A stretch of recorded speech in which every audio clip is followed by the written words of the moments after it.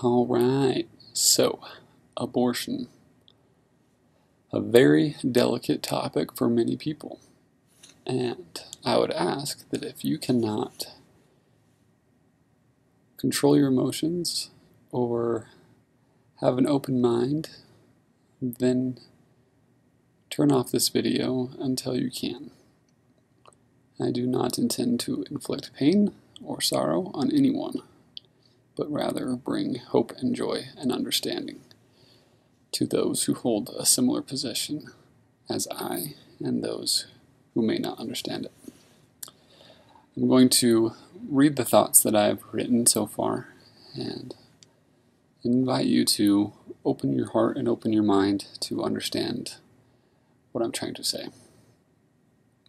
To start off, I'm probably going to do a no sex before marriage video later, and why that is. Why are some of the reasons that God would say don't have sex before marriage?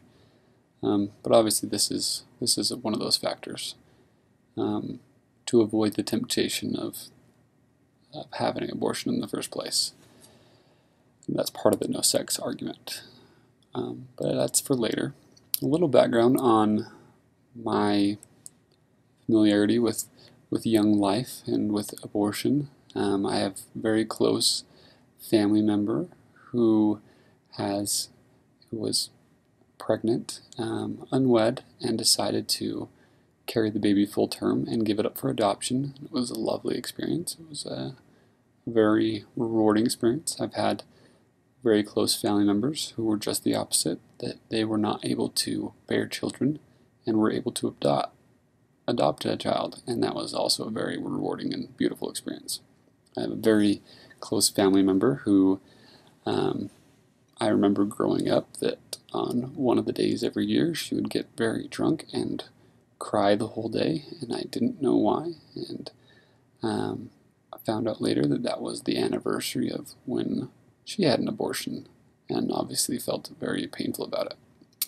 Just today I spoke with a friend about this topic, and she had an abortion and felt very proud and respected her previous decision to have an abortion because she didn't want to have anything to do with said baby's father. And so that was one of the things, along with another discussion of another friend of mine the last couple of days on the topic, that prompted me to make this video. Here we go. So, I have a friend who claims that a fetus is not a human life. He says it's just a clump of cells, and it doesn't have a nervous system, it doesn't have a brain, so it can't remember anything, and so you're not really taking human life. It's just a clump of cells. And that's really my whole objection, is I object to the taking of life, especially a life that has no defense or say in what is happening. So what does constitute life? Let's say there was a 40-year-old person that could not feel pain or had severe nerve damage. So that I'm comparing this to the embryo. My friend says that if it can't feel pain and doesn't have a brain, then it's not human life, or it can't remember, then it's not human life. So let's say this 40-year-old person, was in a car accident or whatever and had some sort of severe central nervous system damage where all their nerves couldn't feel pain for the time being, or their memory wasn't working, but you knew, we'll say 9 months, that this person would be healed and that they would be able to feel again and be able to have memories. Would you feel the same way about taking that 40-year-old person's life as you would the embryo? And perhaps that's not the best argument. Perhaps there are, that 40-year-old person may have children or other people that remember them that give a different weight to it.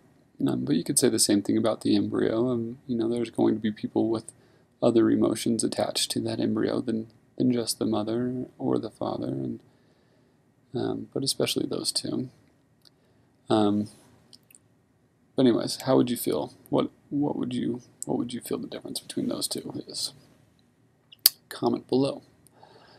I'm sure many of you have heard the endangered tortoise argument, where an endangered tortoise egg has more rights than a human fetus. Once one of these endangered tortoises' eggs are fertilized and laid, it is a felony and punishable by jail time if you prevent that egg from potential growth, to destroy one of those eggs. I know.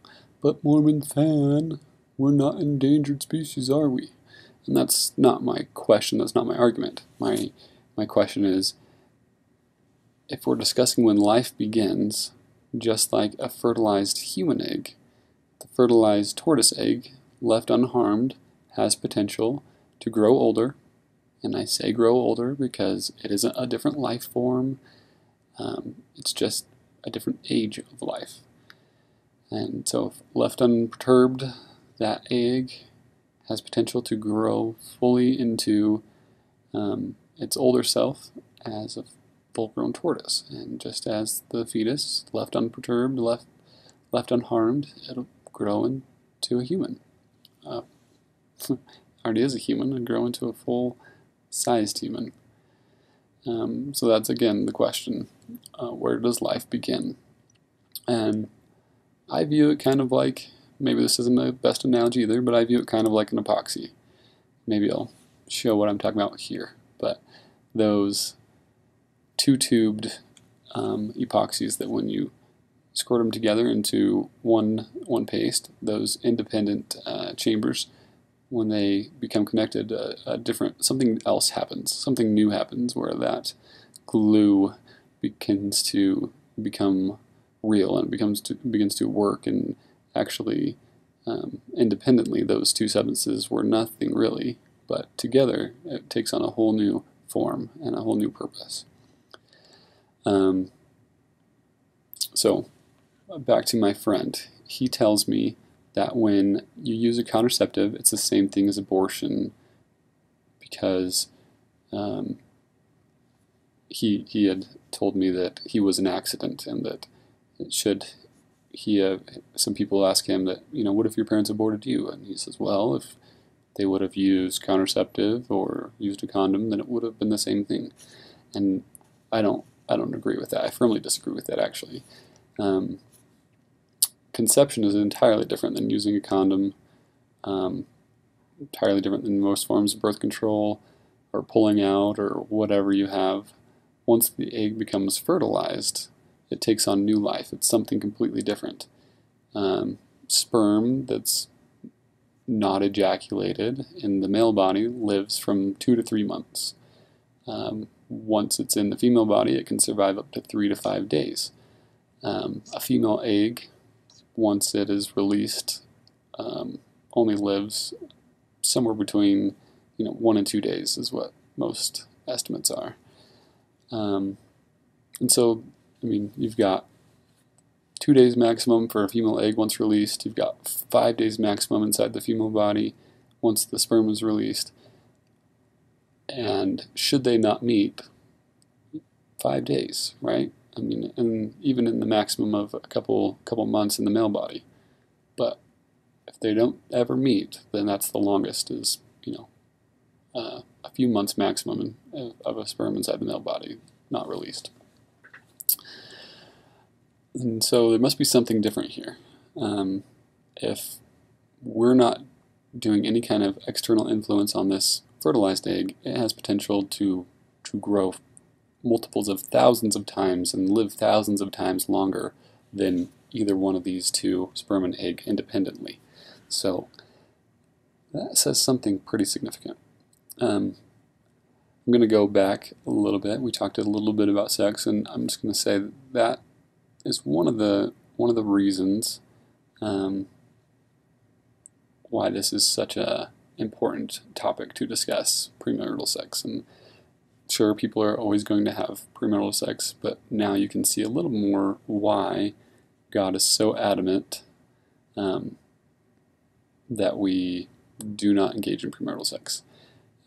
Assuming that any married couple loves each other very much, even if they were using some form of contraceptive and that contraceptive failed, that fertilized egg, that human life, would still be able to grow up into a loving family that cares for them.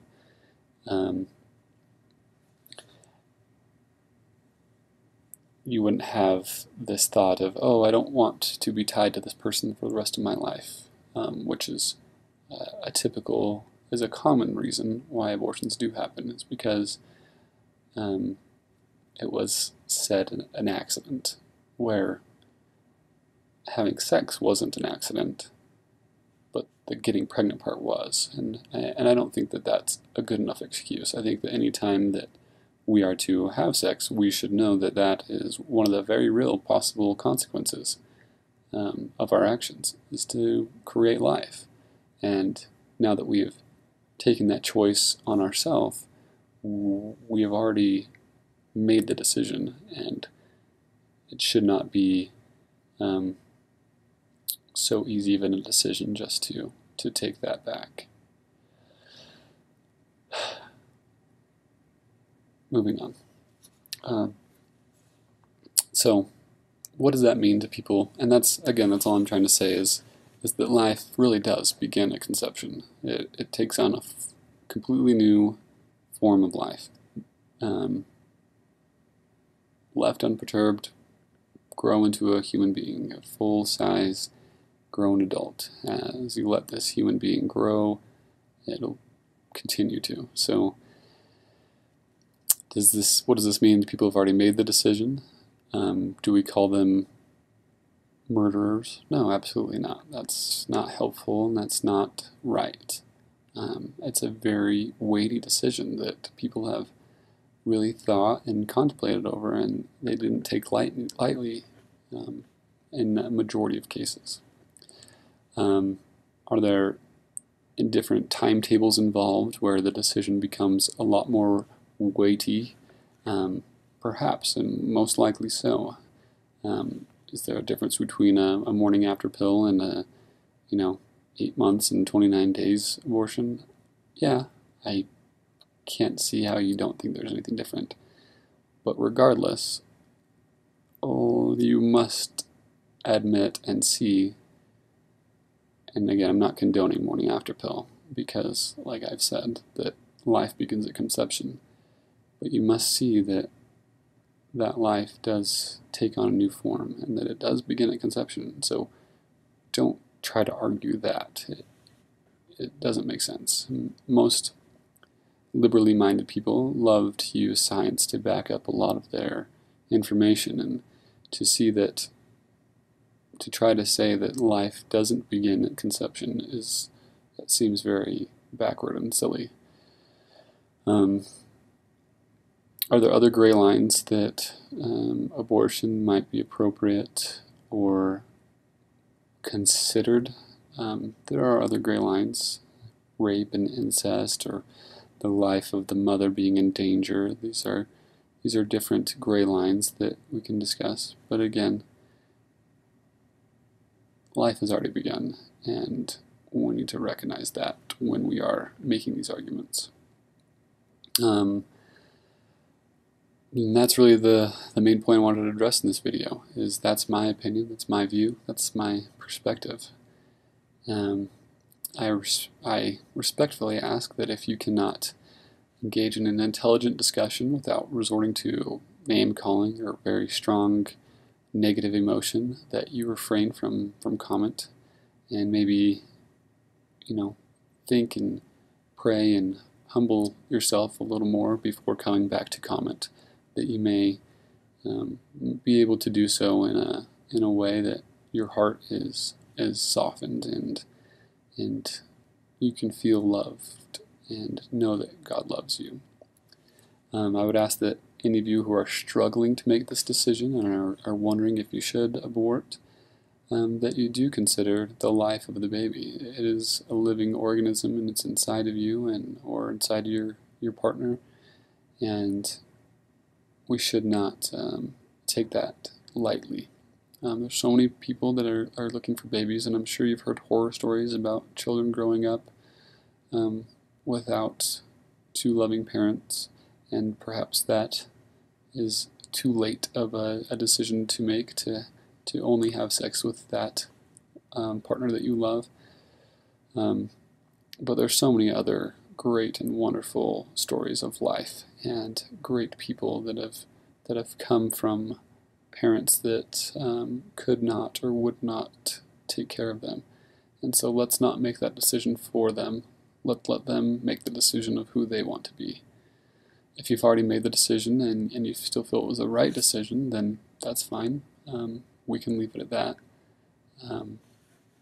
If you don't think that I'm going to judge you, I don't think anything different of my friend who was in a similar situation that had an abortion and she's okay with it.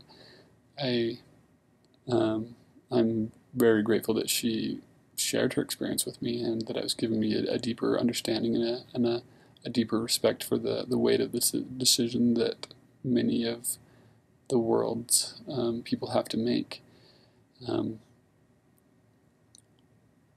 I still don't agree with it, but it doesn't mean that I judge you or think negatively about you. If you have made the decision already to abort, and you feel horrible that you aborted this life, I just want to reach out to you and let you know that God loves you. You're a child of God, either a son or daughter, depending on how you made that decision, but God loves you regardless of your decisions and your choices and your actions, and no matter what it may be, He loves you and wants to bring you back to Him. He wants you to have happiness. There's a video that I made on what is the purpose of life. What is the purpose of these lives that we're bringing into the world? And I'll put the link here. But watch that. Again, so if you've made this decision and you feel pain, I would sincerely ask that you pray to God and ask Him to take that pain away. Jesus Christ has already suffered for you. He's already bled and died, and you can have that pain lifted and lessened. It may go away completely, it may not, but He's already suffered that for you. It may be necessary to speak with a bishop. Bishops aren't formally trained by educators on this, but they are formally trained on spiritual matters and how to make yourself right with God. Baptism, if you are not a member, is one of the ways that we can free ourselves of that pain and that guilt, because it washes away all of our previous sins and transgressions. Transgression is simply when we sinned but we didn't know that it was a sin, so to speak. And so we transgressed that law. But anyways, God will forgive you, and He can forgive you, should you be repentant and ask Him to. I will never experience that. We actually, when we had our most recent baby, they more or less wanted us to get all sorts of, they thought that our baby was going to be Down syndrome, and they wanted us to get these tests done quickly so that we could abort. And we opted not to have these tests done in a more invasive way due to the potential that it would increase the risk that the baby's life was in jeopardy. And because we knew that regardless of whether the baby was Down syndrome, that we would keep the baby. Sure, it would be a hardship, but it would also be such a blessing and such a great joy. And everyone that I've spoken with that has kept their child that has disabilities has said how much joy and love and peace that they've received from raising such a child. There are different challenges that come along with it, but that doesn't negate our opportunity to raise this life and to help it to be a blessing to others. Um, I just want you to experience the love and joy that God has for you, and the only way that you can do that is by placing your burdens and your questions and your sorrows on Him, and to pray to God and to allow His Son Jesus Christ to take those upon you. Mormonfan signing off. Just remember, you won't love it unless you live it.